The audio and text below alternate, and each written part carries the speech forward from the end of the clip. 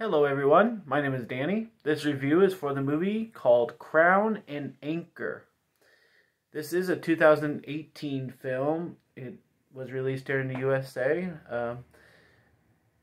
Runs 2 hours and it stars Michael Rowe, Matt Wells, and Natalie Brown. The description is kind of strange, but a raw look at the effects of childhood trauma through the eyes of two estranged cousins.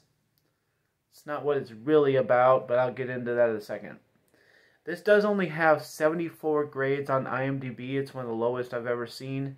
About an accurate grade, but this is called Crown and Anchor. Thank you everybody for watching this video. If you'd like any correspondence with me outside of YouTube, I do have my Facebook page. It's called Danny's Movies and Music. And a lot of bonus content on there, especially my Netflix films that I don't put on here on YouTube. So if you'd like to check that out, I appreciate it. This one just purely came to me through research. I'm sure the 74 other people who have seen it have just looked it up and found it also. So you might have to scourge a little bit to try and find this movie, but it is available. So, first thing I've got to say, and I just love being able to say this about movies all the time, but the title of the movie, I don't know why they had to come up with. I know it's pretty catchy, you know, Crown and Anchor, how they play off of each other, what do they mean? It's the tattoos on the cousins' necks. And they make it very abundantly clear that that's why the movie's called that. Because they show the camera angle straight at the tattoo like a bunch of times. But they don't actually address it. They don't call each other Crown and Anchor. They don't, have any kind of meaning about it unless there's some kind of sub-meaning in the movie about, the anchor weighing people down and the crown being at the top. But they don't really delve into that in the movie unless that's like a sub-meaning. So that's my first thing. I guess next would have to be the elephant of the movie. Is that we just had a movie a while back called Let Him Go. It was in theaters. I think it's still in theaters for those of you who are actually going. And the plot line for so many movies, and for Let Him Go, and for Crown and Anchor, is, drama, drama, drama. A bunch of things happen. A bunch of people cuss. There's some drug activity or something. And then we deal with some lower class people. And then there's an end scene where there's like a showdown, and the showdown is so disappointing.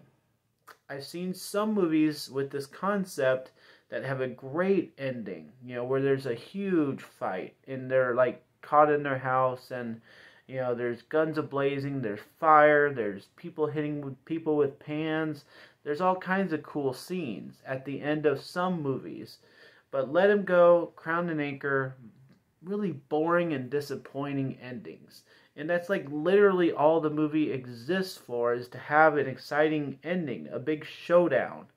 So that's what I'm kind of like leaning towards, is that I'm tired of watching these kind of movies that have a little bit of story but a disappointing end of a showdown. And I just don't understand why we have to keep getting them.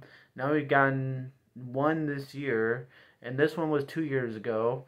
There have been a bunch like this. I just don't understand the point of it. I do appreciate the people that we have in this movie. There are a lot of big muscles, a lot of drug use. Obviously it's a movie, so the guy taking all these drugs is not taking actual drugs. But, I admire them for their acting skill, so it's literally the only thing keeping me from giving it one of my worst grades of the year. That's really what kind of turned my mind around on this movie, was like, well, the acting's actually pretty good. Like they're having to deal with a lot of family issues.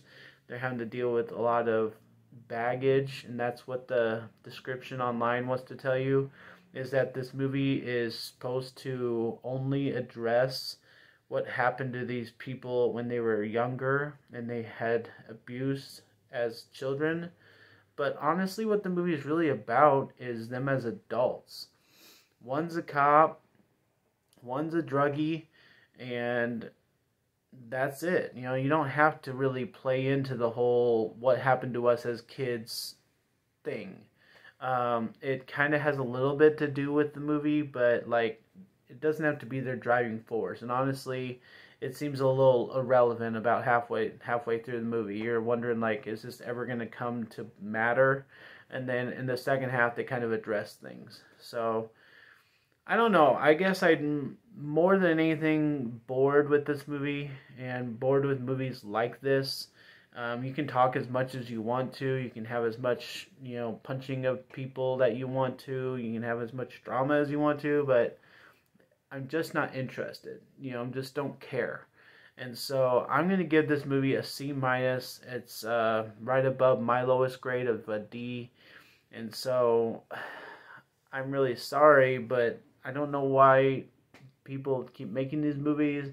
I really don't understand who's drawn to these kind of movies, but it's almost a mob kind of feel of a movie, so I guess some people might like it more than me, but mostly it's just kind of a drawn out drama session. So a C minus for Crown and Anchor. Thanks a lot, guys. My name's Danny. If you like this or my other videos, try and get some of them to watch. Like and subscribe to my channel if you would. Enjoy movies. Thanks.